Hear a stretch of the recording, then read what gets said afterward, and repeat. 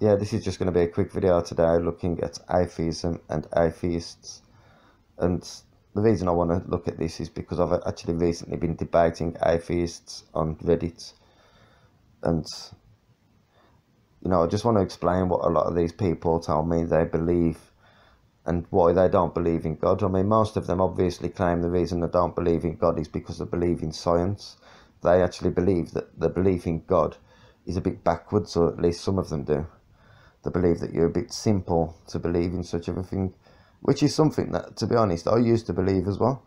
I used to believe that you was a bit naive to believe in God with no evidence, but I'm actually starting to believe that I've seen more than enough evidence to convince me that God is real, and I've also seen more than enough evidence to convince me that science is sometimes totally wrong. And when science has got an agenda, it doesn't matter what the truth is. And I'm talking about the fucking COVID vaccine with this. It doesn't matter what the truth is. When science has got an agenda, you won't get the truth out of it. Now we're starting to get the truth out of it. But now it's too late because everybody's already had the vaccines, the people that have had it. I mean, lucky enough for me, I didn't have it. I was under pressure. I was genuinely believing that I wouldn't be allowed to work or even catch public transport if I didn't take it, but I refused to take it. And to be honest, I'm glad I did, and I advised everybody that I knew not to take it as well, obviously, but people did what they felt was best at the time, and a lot of people taken it. So when science, like I say, the point is, when science has an agenda, it doesn't matter what's right or wrong. And I sometimes think that science has got an agenda against Christianity, an agenda against God, an agenda against people believing anything other than what they tell us. It's like they don't like to be questioned. And, there's a few, when you actually start questioning these scientists, you start to realise that they really do not know or understand anything more than what we do, really. And obviously most scientists would say, scientists that don't believe in God. And the reason I say scientists that don't believe in God is because, according to a recent poll by Pew Research Centre, over half of scientists that was polled did actually believe in God. And over half of scientists also believed that sex is binary, so there is only two genders, according to 58% of scientists, and the belief that God exists was 51% of scientists. So, there is a lot of scientists that do believe in God, to be fair, and there is a lot of scientists, in fact the vast majority of scientists don't believe that sex is non-binary and that you can just identify as whatever you feel like. But most scientists would believe, especially scientists, atheist scientists, they would believe that the world is obviously created by chaos and chance, and that the world was controlled by and was created by nothing more than chaos and chance. There was no God, there was no unseen help. I mean, just, absolute chance. Now, but what are the realistic odds in everything that we see in this world today being created just by chance? I mean, from, the ideal living conditions that we have, that we live in, that are perfect for us to live in, with our deep, complex codes that are embedded in our DNA, that are much deeper than any code that is man-made, like obviously all computers run on codes. But these codes are so complex that top scientists and people who know what they're talking about still understand less than 10% and can only read less than 10% of DNA code. And, and yet these codes, according to science, or according to at least atheist scientists, was created by nothing more than chance. Mathematics itself, there's codes embedded in maths, and then maths itself is something that wasn't created by people. it was discovered by people. But then you've got to ask yourself, then where did that come from? How can that be, you know, something? I mean, all people did was come across mathematics. They just learned how to understand it. Obviously, if they was, say, as intelligent as maybe chimps, you know, they couldn't have possibly have done that, even though I'm sure even chimps can grasp basic mathematics. But I mean, obviously deep maths is something that only human beings have been able to understand and discover. Obviously mathematics was discovered, it wasn't created by people, it's something that already existed.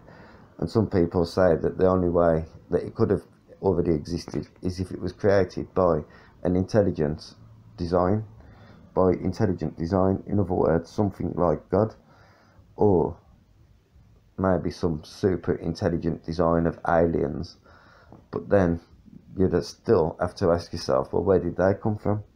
Because obviously there is a lot of stories in mythology that humans was changed, altered some way by gods, by something that the ancient people used to call gods, and that story goes across a lot of different religions and stories in mythology.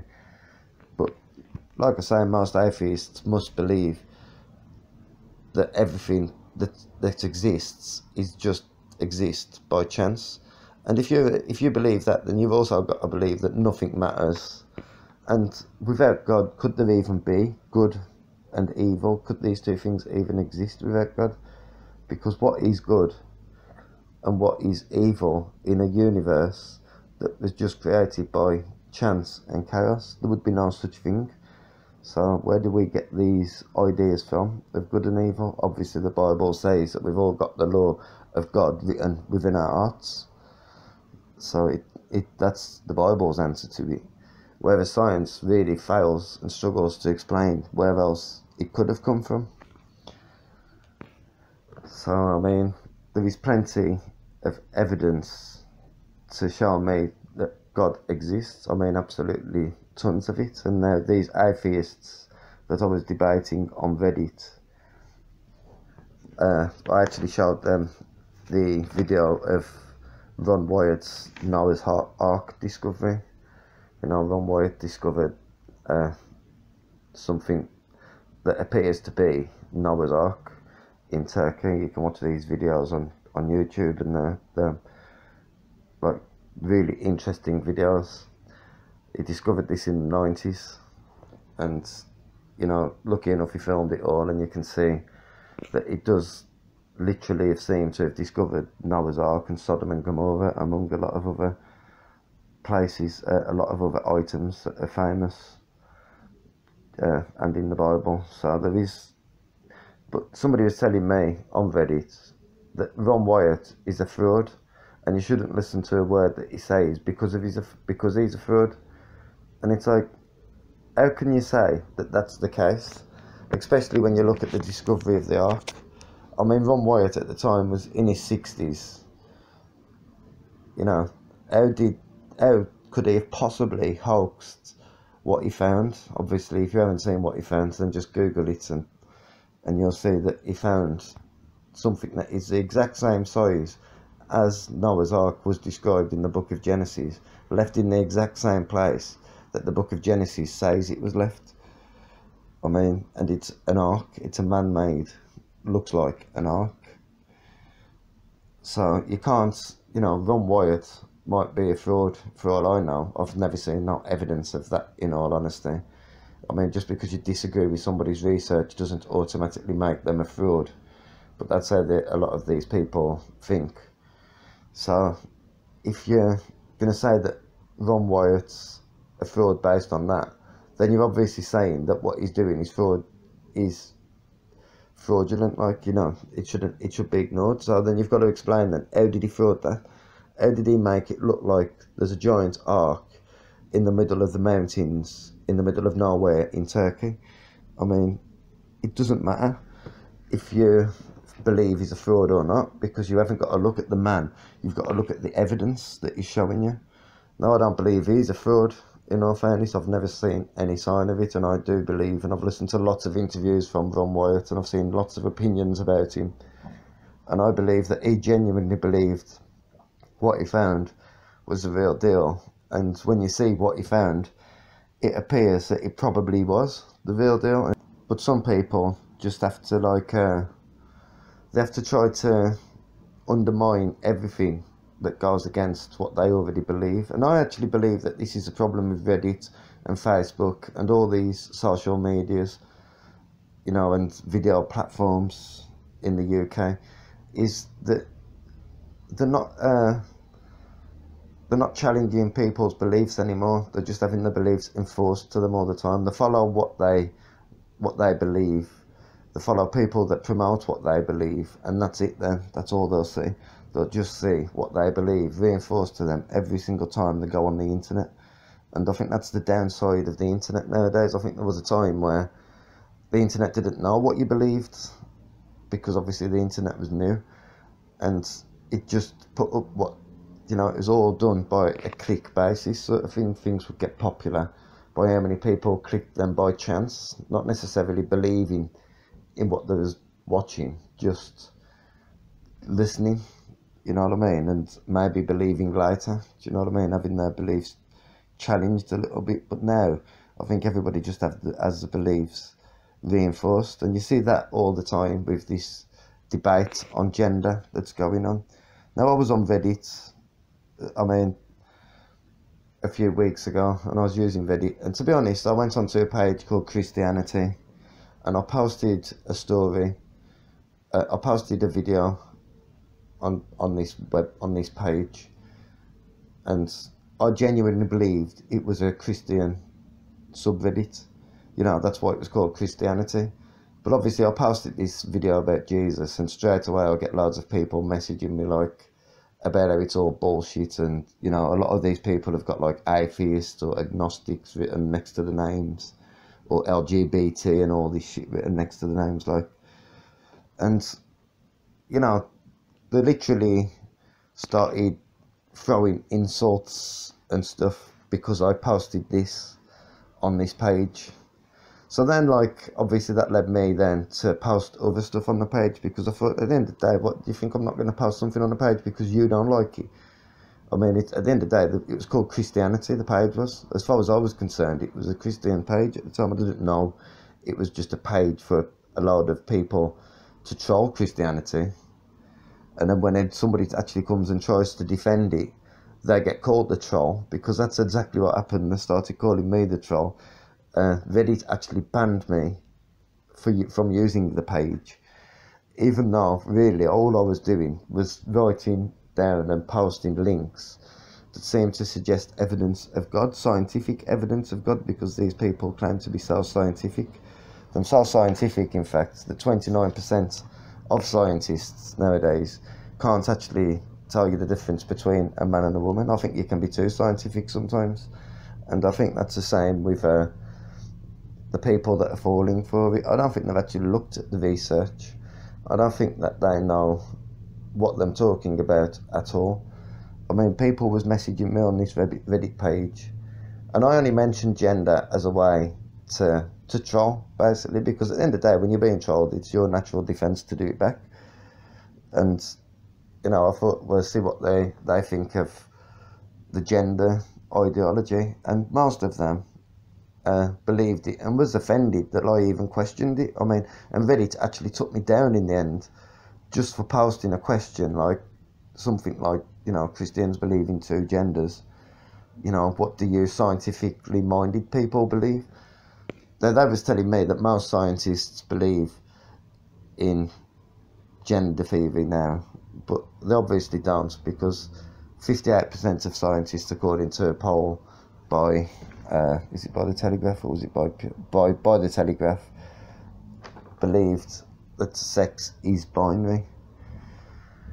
So they didn't believe in gender theory. They didn't believe in all this nonsense. They don't believe in men taking part in women's sports. At least the vast majority of them didn't, but 29% do, and that's a massive increase compared to 10 or 20 or 30 years ago, because 20 or 30 years ago you'd have been laughed at for saying that a woman can have a penis and a man can have a baby. I mean, you know, that would have been laughed at. Now, I actually watched a video on YouTube showing what he claimed was one of the first men to ever give birth, and this man was a trans man, so it was obviously a woman who I mean, it did look like a man. Obviously been taking hormones or something, taking testosterone or something, so she looked very mannish, but it was still a woman. It was a woman that was giving birth. Obviously a man can't give birth because that's scientifically impossible. It was a woman who identified as a man giving birth, and the news tried to say that it was a man, one of the first ever men to give birth. And, you know, it's just absolutely ridiculous. But I think what you're starting to see now is you're starting to see Christianity being totally removed from British society. It's being removed and replaced with something totally different.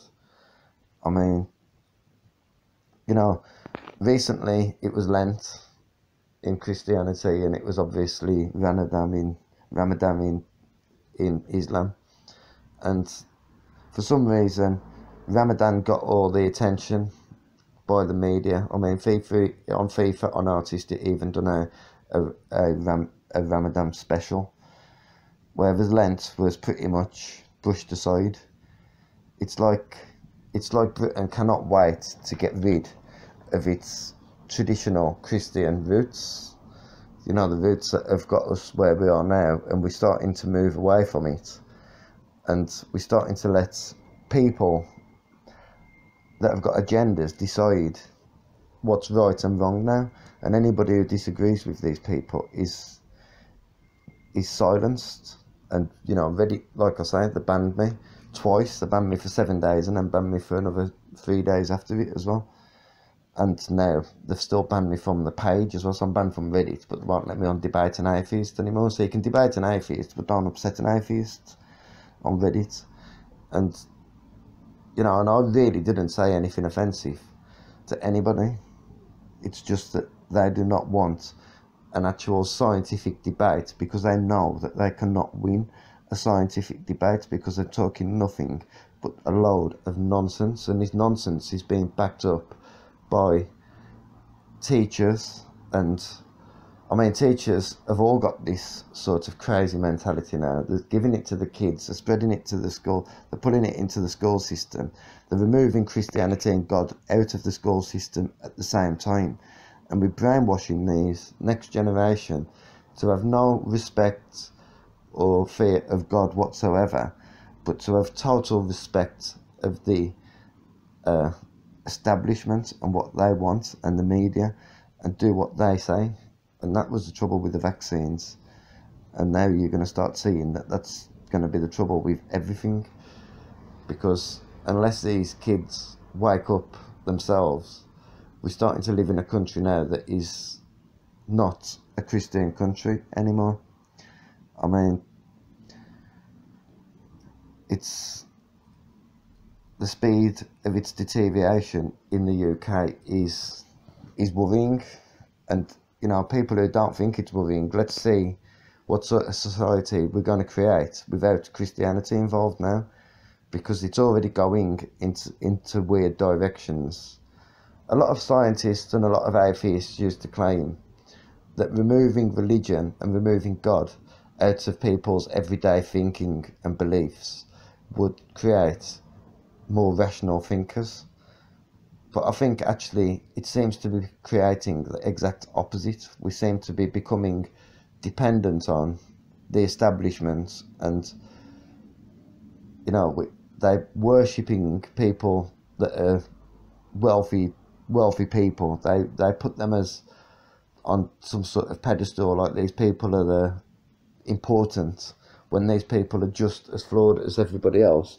The corrupt, the liars, and these people are still believing everything they do. And what's even worse is, I don't even mind. They can do what they want. They can dress how they want. I don't honestly care one bit about a man that wants to dress up as a woman, or a woman that wants to dress up as a man.